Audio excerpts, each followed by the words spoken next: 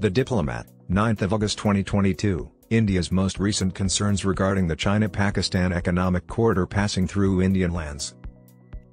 China currently occupies India-owned Akshai Chin. China and Pakistan decided to advance cooperation schemes involving third parties in line with existing consensus, including extending to Afghanistan at the CPEC Joint Working Group on International Cooperation and Coordination, JWG-ICC, held on July 21.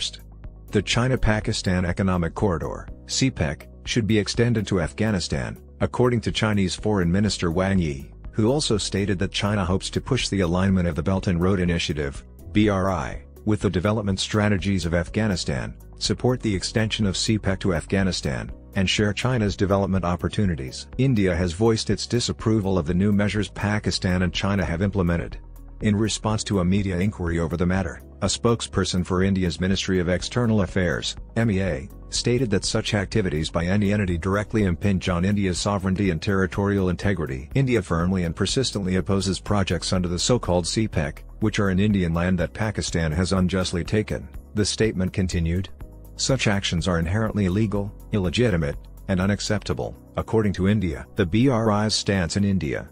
India has been hostile to the BRI since its first unveiling in 2013. As one of its main pillars, the CPEC is thought to violate India's sovereignty and territorial integrity. India's attitude has not altered, but China and Pakistan are eager to welcome outsiders to the CPEC, demonstrating China's insensitivity to India's concerns and the Chinese occupation of Indian territory. The project is expected to be finished in 2049, the year that marks the 100th anniversary of the founding of the People's Republic of China. However, this has not been well welcomed in China as they had intended. The CPEC is mostly to blame for India's opposition to the BRI. India is particularly concerned about the BRI project's widespread economic unviability, which has caused debt-trap situations in nations like Sri Lanka. China has subjugated Pakistan and is trapping it in a similar debt cycle. The Indian government's Minister of State for International Affairs at the time stated in response to a question about the BRI in the Indian Parliament in August 2017. It is adamant that connectivity projects ought to be founded on generally accepted international standards, good governance, the rule of law, openness, transparency, and equality.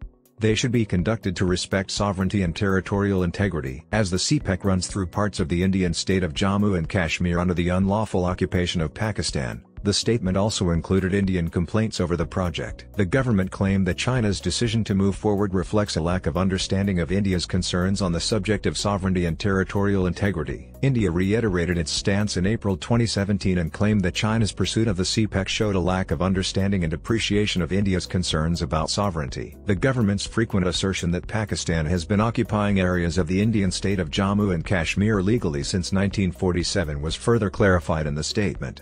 The Chinese government has been informed of the government's concerns and is being urged to stop its activities in Pakistan-occupied Kashmir, at all levels. Similarly, an Indian MEA spokesperson stated in response to a question in 2018 that no country can support a proposal that ignores its primary concerns on sovereignty and territorial integrity. India's stance on China's BRI initiatives has been unwavering and consistent. Further, the MEA spokesperson reiterated, Pakistan-occupied Kashmir, the entire Union territory of Jammu and Kashmir is part of India, and we object, and we strongly reject these ideas of trying to get third countries involved in it. She did not elaborate on what actions India might take should China and Pakistan involve third parties such as Afghanistan. The spokesperson stated that the same essential core aspect that there are activities or projects in Pakistan-occupied Kashmir, which we disagree to and reject, in response to the possibility of Chinese military soldiers stationed in these regions. This is violating our territorial integrity and sovereignty. Concerns over the safety and security of Chinese nationals working on various CPEC projects have been expressed by China to Pakistan. The Ministry of State Security of China requested permission from Pakistan for a private security firm to protect Chinese nationals working there. Although Pakistan has not given permission, the deteriorating security situation will push the government to reconsider its strategy.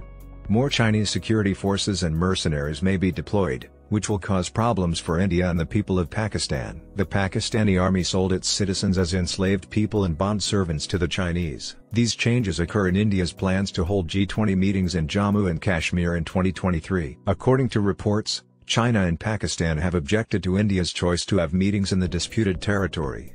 China continued, relevant parties should avoid further escalating the issue through unilateral action. In general, ties in the region may be impacted by China-Pakistan projects, like the CPEC and its potential extension to include third countries in the coming years. China will continue to be the big bully till India imposes the Chinese occupation tax, COTS, on all Chinese imports and stands up for itself.